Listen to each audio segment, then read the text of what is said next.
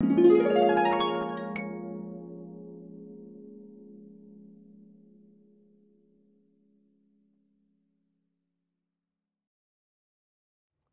evening, everyone. I, for one, am still trying to get used to our order of worship on Sunday night. So I was sitting in my chair when I was supposed to be up here. I apologize for that. Hope you're doing well. A lot of us in this room this evening have been looking forward to Sunday night services for some time. I was grown up where every time the doors were opened, we were there. And there's something to me, maybe to you too, about a Sunday evening service that is absolutely unique. There's not another time we meet together during the week that has this unique collection of feelings. We end a busy day, we come back together before we leave again to worship God together. And so I'm looking forward to what we look at today. As you can see on the screen, the title of the lesson tonight is The Guilt Problem. And we didn't announce that this morning or during the week because we thought some people might say, I don't want to really sit through talking about guilt. I got a bucket full myself and I just don't need more piled on. Well, the point of this lesson is going to be that we don't have to have guilt. That's the wonderful thing. The bottom line that we have as Christians who are saved by God's grace, it is up to us how long we carry guilt in our hearts. And there isn't a one of us that wants to carry that guilt one more minute than we need to have to complete God's purpose. So today, again, we're going to be looking at this, and hopefully when we close, there'll be 3 points that are going to help us deal with our own personal guilt, because I don't care who you are or who I am, every one of us has buried guilt in our lives today. No longer how long we've been Christians, no matter how long, we all have an issue with shedding guilt from our lives. So when we look at the Holy Spirit, we know that the Spirit does a tremendous number of things in our lives. Helps us understand the Word more clearly. Helps us pray. We learn from Romans 8. Helps us pray as we ought. There are things that we're not able to utter that God wants to hear through the Spirit. Also, it strengthens our faith just generally as we go through our lives. But there's an important part of what the Spirit does in our lives that we're going to be looking at tonight, and that is it helps us recognize, and it actually convicts us of our sin. Now, we don't like to be convicted of our sin, but we must. If we are ever going to be forgiven of that sin, the first step is having that brought to our minds, brought to the surface. And sometimes the process of bringing a sin to the surface may be something we've carried for years. That eruption, if you will, of that guilt into our consciousness is not a pleasant thing. And it wasn't intended to be a pleasant thing. But what we see here is that for Christians, feelings of guilt are an emotional response to realizing that we have sinned against God and others, and thereby we've harmed our relationship with them, and we have diminished ourselves in so doing. Just consider that sentence for a moment, because I think it really captures the whole process of being a Christian, going from conviction to forgiveness. But we have to recognize that this is where our guilt is generated, realizing that we have failed.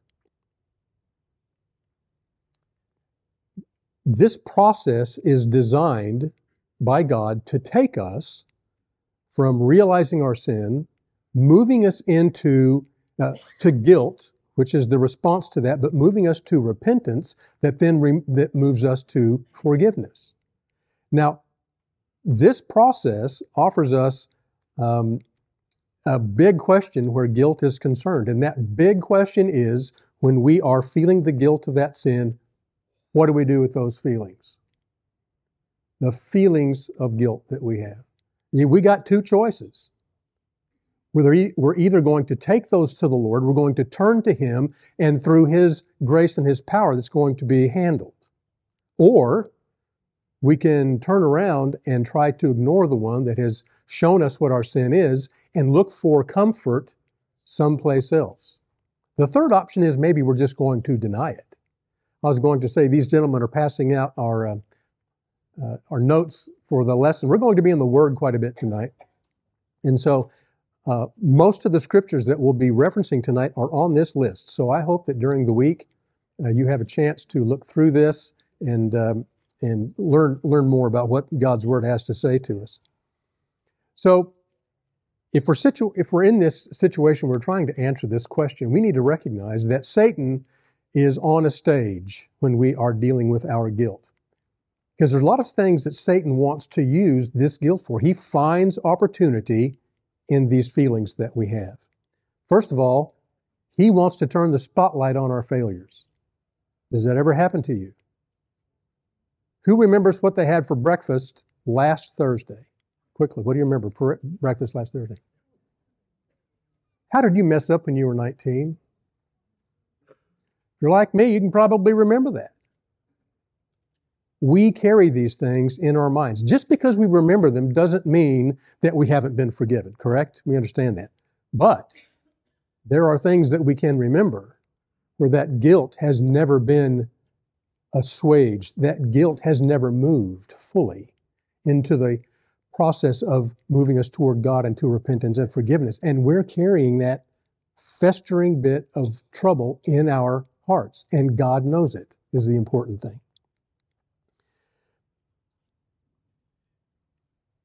The second thing is Satan uses guilt to attack and discourage us from moving forward in our walk. It really can be a weight around our necks, can't it? Well, when we looked about Satan turning the spotlight on our failures, there's a gentleman by the name of King David, perhaps you've heard of him, who had more than one reason to carry guilt around in his life. And as a matter of fact, no one really is immune from this. And let's just read some words from David's own mouth. We're going to be in the Psalms quite a bit tonight because, quite frankly, the Psalms deal with guilt in such a beautiful way. So let's look first at Psalm 38, verses 4 through 6. Words of David. My guilt has overwhelmed me like a burden too heavy to bear. My wounds fester and are loathsome because of my sinful folly. I am bowed down and brought very low. All day I go about mourning. And then we're going to look at a very famous verse that we all know very well. It's in Psalm 51, verse 3. When he tells us, for I know my transgressions, my sin is ever before me. So the fact is we share David's capacity to remember our failures. We're going to talk about David in a little bit more depth in just a couple of minutes. But the fact is that we are all really in the same boat here. When we talk about how Satan seeks to discourage us, there are so many places we can look in God's Word that can describe the discouragement that comes along with unforgiven sin, that pondering, that lingering guilt in our hearts. In 2 Corinthians chapter 2, we're going to be looking at verses 5 through 11. Paul is writing to a congregation about the way they treat each other with respect to someone else's sins and failures. Perhaps there was a particular man that he had heard about from them, and this man was perhaps being unfairly harmed by the rest of the congregation with an attitude that was not forgiving. And he tells them the reason you need to be forgiving this person as I have, and I'm going to tell you why. So these are his words to them, starting again with verse 5. If anyone has caused grief, he has not so much grieved me as he has grieved all of you to some extent, not to put it too severely. The punishment inflicted on him by the majority is sufficient. Now instead you ought to forgive and comfort him so that he will not be overwhelmed by excessive sorrow. I urge you therefore to reaffirm your love for him. Another reason I wrote to you is to see if you would stand the test and be obedient in everything. Anyone you forgive, I also forgive. And what I have forgiven, if there was anything to forgive, I have forgiven in the sight of Christ for your sake. Verse 11 is crucial. In order that Satan might not outwit us, for we are not unaware of his schemes. Again, Satan finds opportunity in our guilt. Now, Paul was very familiar with Satan's schemes, was he not? When he was writing his first letter to Timothy, fairly near the end of his life, he describes himself in that chapter, verse 13, as being a blasphemer, a persecutor, and a violent man. It had been years since he showed any sort of behavior we know about having to do with those three things. But here he is near the end of his life, and he is still remembering, almost categorizing himself as being this type of person in his heart. Later on in that chapter, in verse 16, he talks about the fact that I am the worst of sinners. If you look in your Bible, it's going to be in the present tense. He doesn't say I was. He says God shows some tremendous grace to me because I am. I exist in my mind as the chief of sinners. Paul clearly understood grace. Paul clearly had been completely forgiven of those errors in his life out of ignorance. But still, he carries the memory of that. So as we look at some of the situations that we have to deal with, Satan wants us to become mired in our guiltiness. You believe that's true? And the reason Satan wants us to become mired in our guiltiness is because of this. Feelings of guilt are closely associated with regret. Unresolved guilt can grow into severe, life-altering regret. Do you know anybody in your life who has had their life changed by unresolved guilt? Plenty of them. Plenty of us. Well, the good news is that God created the ability to experience feelings of guilt. Those feelings were created by God. They are emotions that God put into our heart and into our spirit. Those emotions are not to condemn us. They are to move us. Again, that's the decision point when we talk about a guilt problem. Which way will we move when we have the inescapable situation when we are feeling guilty? Paul tells us in 2 Corinthians chapter 10, in other words, why this is so important. 2 Corinthians 7, verse 10. For godly grief or sorrow produces a repentance that leads to salvation with regret, whereas worldly grief produces death. The key here is that we transform our guilt pangs into godly sorrow, not worldly sorrow, and not into destructive remorse. Destructive remorse is festering guilt, is it not? So we want to avoid that at all possible costs. Now, the point of the lesson is this, and I'll leave this up here for just a moment. Carrying unresolved guilt can be debilitating. So we must learn that God's capacity to cure it is completely sufficient. God created those emotions, and He created the solution to them. And it's important in our walk with Christ, the more we mature, the closer to the surface this realization becomes, so that we quickly turn in that process to repentance and forgiveness, and we don't let that settle in us and sometimes turn into unresolved guilt over years and decades. Okay. Now, we enjoy studying verses that talk about how willing God is to forgive us, don't we? We love those stories. We like to look at what God has to say about how generous He is in forgiving us. We think maybe of verses such as Psalm 86.5 from a psalm that David wrote. 86 verse 5.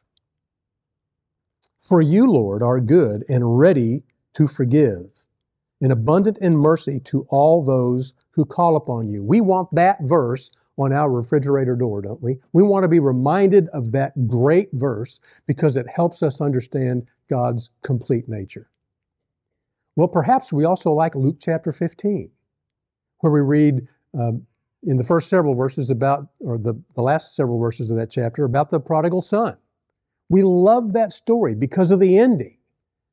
And the ending is God, as the father figure, is searching on the horizons for the return of his sinful son. We love that image because that's us, right? And we love the fact that he's looking for us. And so we preach and we preach and we study on that parable so many times. And that's a wonderful thing, again, to have in the front of our minds. Or perhaps we really enjoyed John chapter 8. First several verses of that talk about the woman caught in the act of adultery. The Pharisees publicly condemn her. We have to remember this was occurring during the Feast of Tabernacles. The Feast of Tabernacles, the temple courts where this occurred would have been absolutely jam-packed with Jews. This was not something happening in a corner. We have this woman, probably a setup, dragged before Jesus and all the rest of the people, and we know the story. And in just a few sentences and some scratching on the ground, Jesus disarms the Pharisees who are judging her in the presence of everyone. But the third thing he does is he condemns her and says, you'll never, ever amount to anything, right? It's not in any translation that I've read. He says, there's no one here to condemn you. Neither do I condemn you, but go and leave your life of sin. We love that story because her guilt was unquestioned. She absolutely caught in the act, no question. She deserved whatever punishment, which involved stones, that Jesus might have said, okay, let's go ahead and do this to this woman. Now, as much as we enjoy those stories, when we study other stories that talk about how God works to bring sin into somebody's mind who may not have wanted to know about it, who may have denied it, who may have wanted to look the other way, the lessons we learn as to how God accomplishes that in people's lives, sometimes we don't enjoy studying those scriptures so much because they start feeling a little personal. We start saying, I'm feeling a little too much like David here. And we're troubled by that, but that's good. Being troubled is good, right? We're going to look at 4 people very quickly. 2 in the Old Testament, 2 in the New.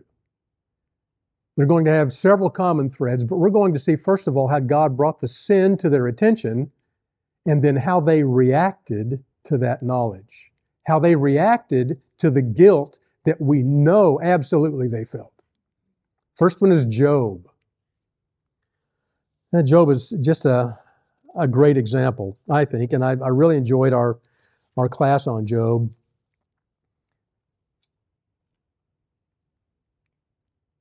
When we study the book of Job, sometimes we talk about the fact that, this Job was suffering all these excruciating, painful things he was suffering because God wanted to make an example of him. Sometimes it was unmerited suffering, but we know, if you attended that class, that there was a reason that Job suffered. Does anybody want to hazard a guess as to why it was God allowed Job to suffer? His pride. We are told that Job was self-righteous. God loved so many things about Job, but he could not stand that aspect of his character, and he was going to give Job the opportunity to change it. So we look at Job 32, verse 1. This is after his 3 friends, Eliphaz, Bildad, and Zophar, have finished all of their soliloquies. And we read this verse, Job 32, verse 1. So these 3 men stopped answering Job because he was righteous in his own eyes. Well, God takes this little bit of information a step further because the 4th friend, Elihu, shows up. He's been silent during the whole first 32 chapters of this book, and now he's going to say something. And what he says is this, and this is absolutely God's inspiration, in chapter 33, verses 8 and 9. Talking to Job, but you have said in my hearing, I heard the very words. I am pure and without sin. I am clean and free from guilt. Amen. God bless you, Job, for being free of guilt. Well, God knew, obviously, that that was not correct. And so in the next 4 chapters, God spends some time humbling Job. And how does he accomplish that? By telling Job he's an idiot? By telling Job that he's a worthless servant? No. He tells him in 4 chapters, I'm God, you're not. That's the way he handles it. And the funny thing is, if you can find humor in this, after God has just asked him a few very difficult questions, Job acts like, okay, I got it. And he says, no, you don't got it. I'm not finished yet. And the litany of questions that he asks Job, which are, of course, unanswerable by Job, is painful to read, but you need to read them. Because God is doing what he knows he must do, going to the lengths and the extent he knows he needs to go to impress something upon Job. And finally, Job gets it. So, a beautiful response that he makes is in chapter 42, verses 5 and 6. And we can each feel for Job right down to the soles of our feet when he says these things. My ears had heard of you, but now my eyes have seen you. Therefore, I despise myself and repent in dust and ashes. God made his point. Job's guilt has been brought to the surface, and Job's guilt has served its purpose. It has moved him into repentance. And this is heartfelt repentance. And what does God do after that in Job's life? The epilogue in the last chapter says Job was blessed more than he was at the beginning. But it was only because he did not end up maintaining a guilt problem. He was able to move beyond that, and God immediately blessed him. That's the first thing we need to remember. Okay, David. I love David. Even though he's a king, he's an awful lot like us, isn't he? Don't we see things in his life that look very much like ours? I know I do. But you know, God, many times in his life, shines a bright light on his shortcomings. We get to 2 Samuel chapter 12, or chapter 11 and 12. We find out that David has committed an astonishing number and depth of sins surrounding his adultery with Bathsheba. And he has gone for months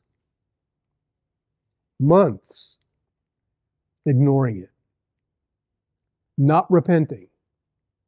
Bathsheba getting more and more pregnant every day. Him seeing her in the palace, seeing what was growing inside of her, and still, apparently, no repentance.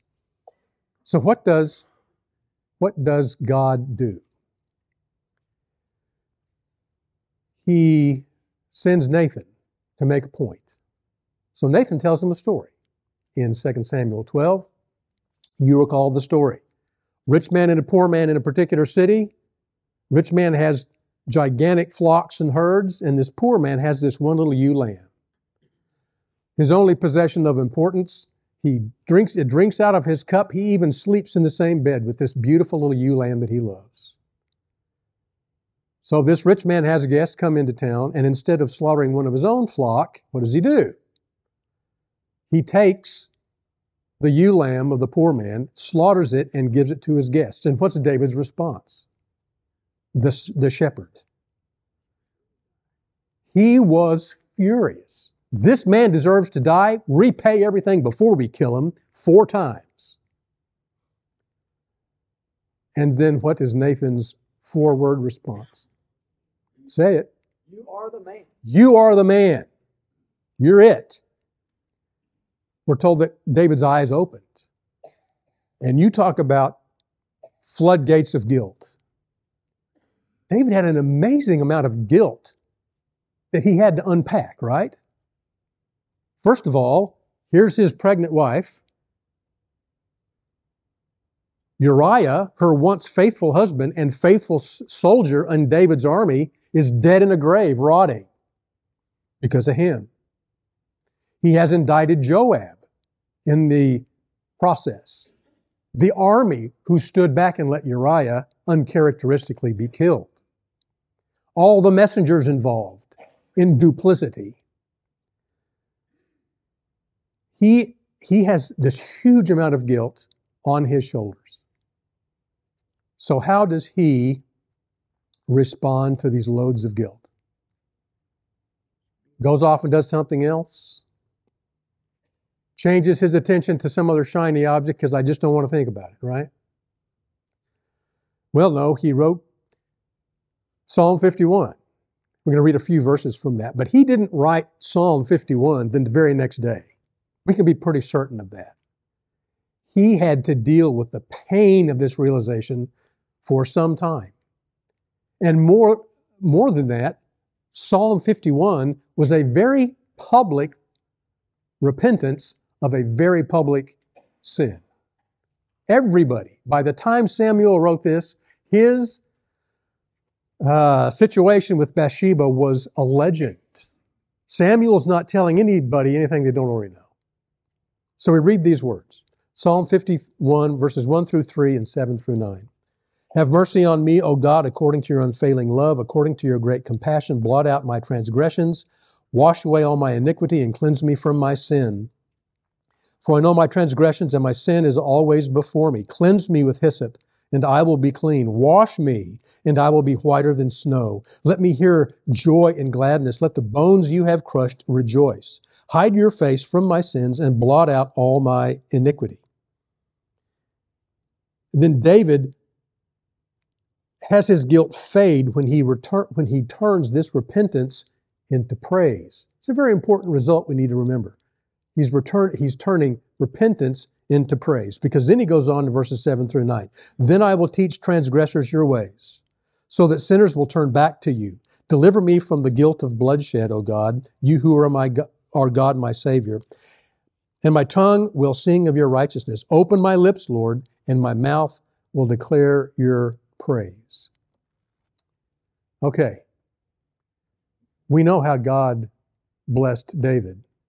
Was David done with sinning and dealing with guilt? The family of 70,000 Jews would disagree with that. Do you remember?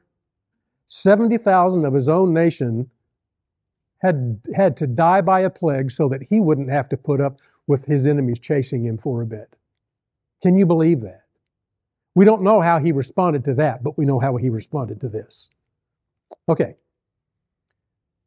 Third example, we're going to be looking at the Apostle Peter. Apostle Peter, God bless him. He's another one of those Bible characters that we look at and we just go, you know, Peter, sometimes you make me feel a lot better about myself. As we look at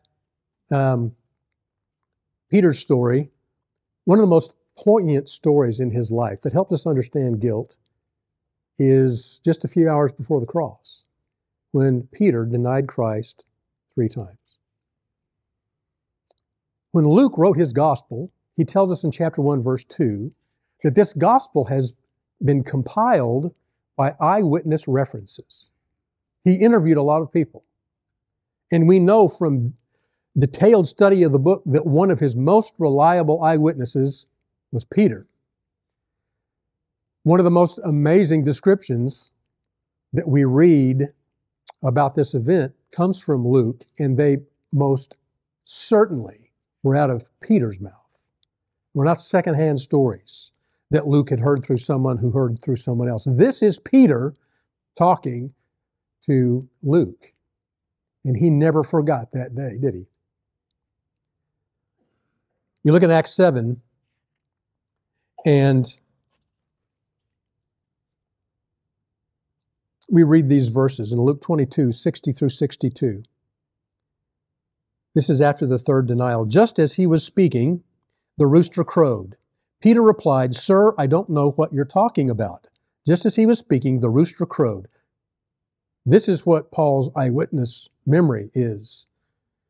The Lord turned and looked straight at me. Then Peter remembered the word, and the Lord had spoken to him. Before the rooster crows today, you will disown me 3 times. And he went outside, and he wept bitterly. His sin came to the surface quickly, and that was because of a direct contact with his Savior. That's what it took, direct contact with his Savior to bring the guilt to the surface, but then also later in his life to remove that guilt. We look at how Christ dealt with Peter, and Christ dealt with Peter compassionately, didn't he?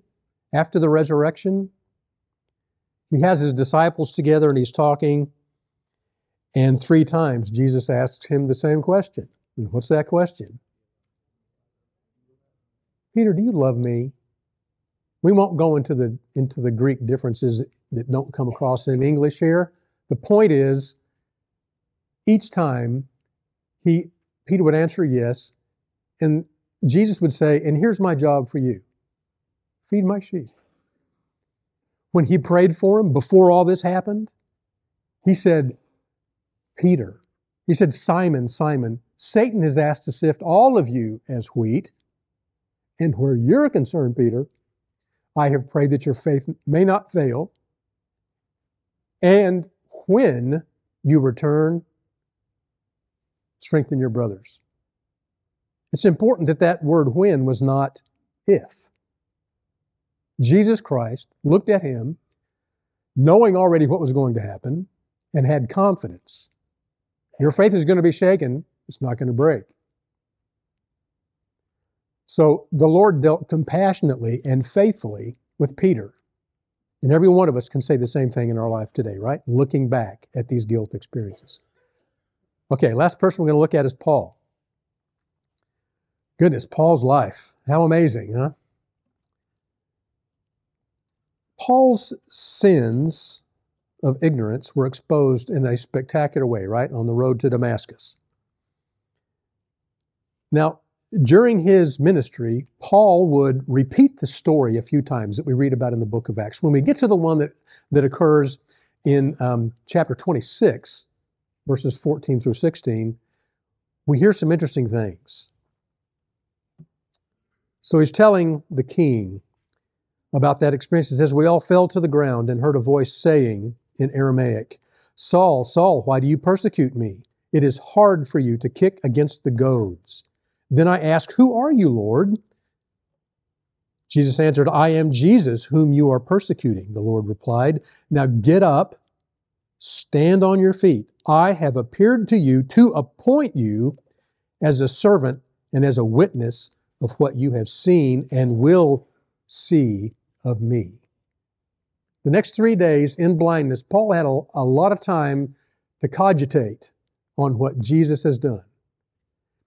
Jesus has spiritually thrown him into a bucket of ice water with guilt.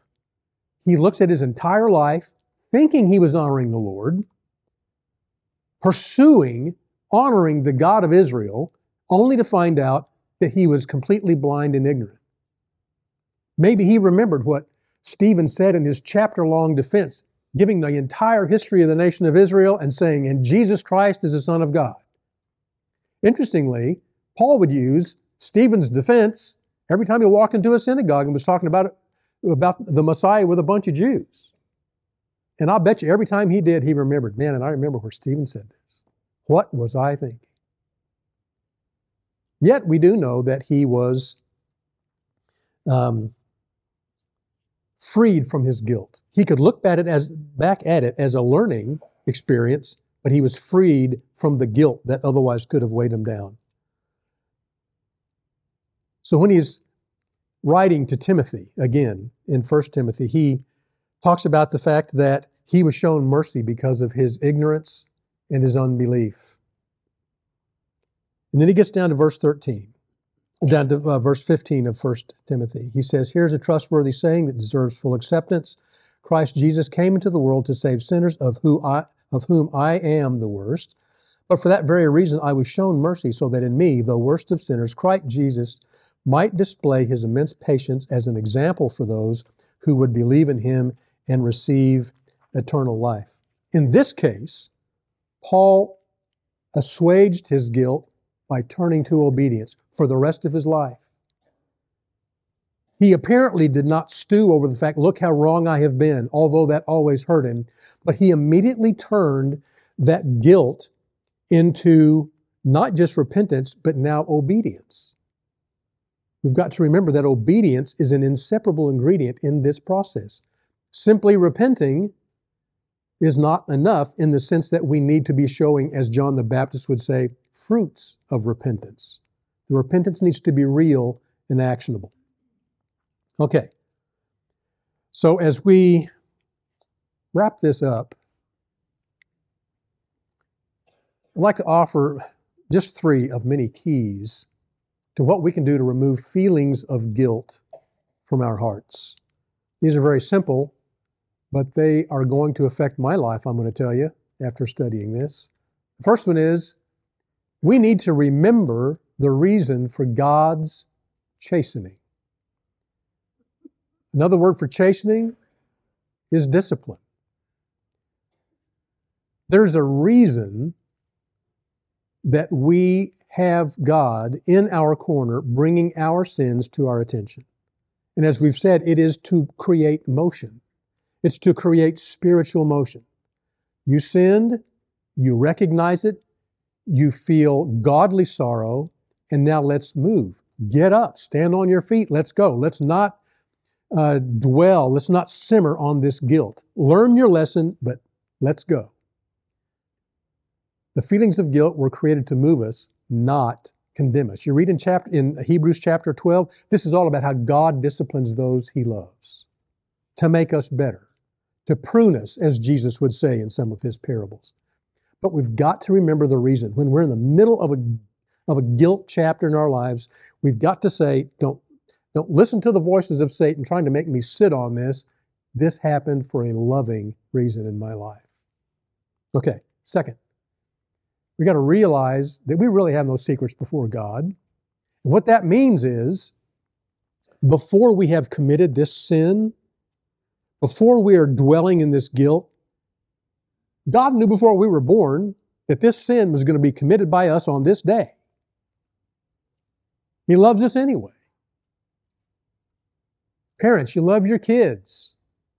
You tell them no when they're 5, and you know that when they're 16, they're still going to be, not paying attention. But you don't stop loving them from when they're 5, because in 16 they're going to be a mess. Okay, you don't hit the pause button on the love. You say, no, I'm going to move you along this track because I want to raise you in a godly manner. God does the same thing with us.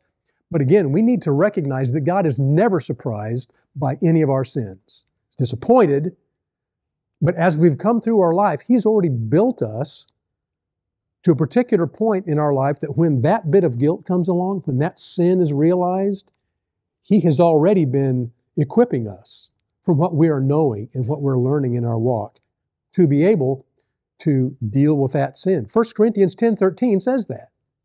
If we receive a temptation, any temptation at any time, it's only because God has allowed it in that moment because He knows our level of faith beforehand.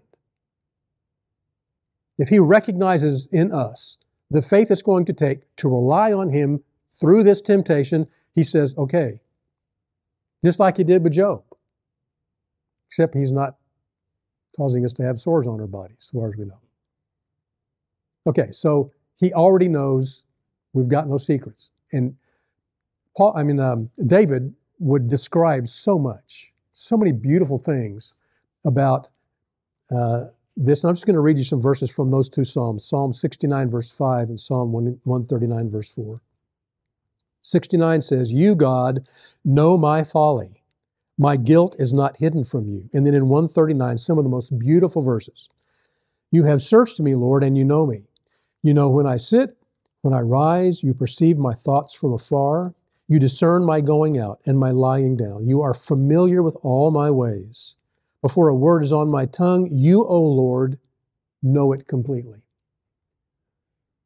I hope that as we mature, we look at the fact that there are no secrets in our lives to the Lord, and we take comfort from that.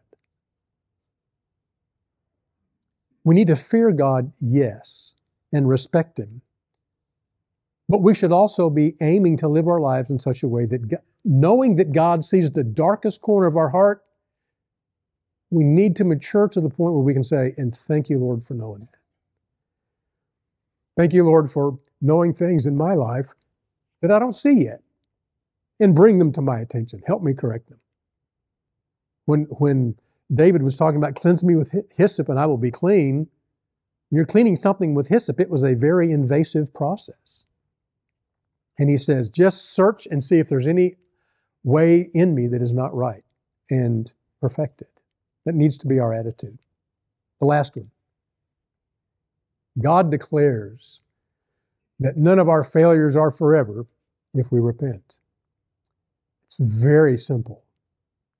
Everyone in here could have written this item, and you could have come up with those two verses, Romans chapter 8, verses 1 and 2. They are part of our victory statement. But the fact is, our victory, if we repent and are faithful, our victory is assured. There is absolutely no reason for us to allow Satan to hammer guilt so deeply into our hearts and so deeply into our character that we can't get past it. We don't need to always stump our toe on how we're feeling with these guilt feelings that come through our hearts. We don't have to do it. And it's one of those guarantees from God. I love God's guarantees. God never changes. And it doesn't make any difference if we've been at this following Christ thing for 50 or 60 or 70 years. None of us is immune from feeling these bits of guilt problems in our minds, but they do not need to become a problem. They need to become a testimony. Thank you very much for your attention tonight.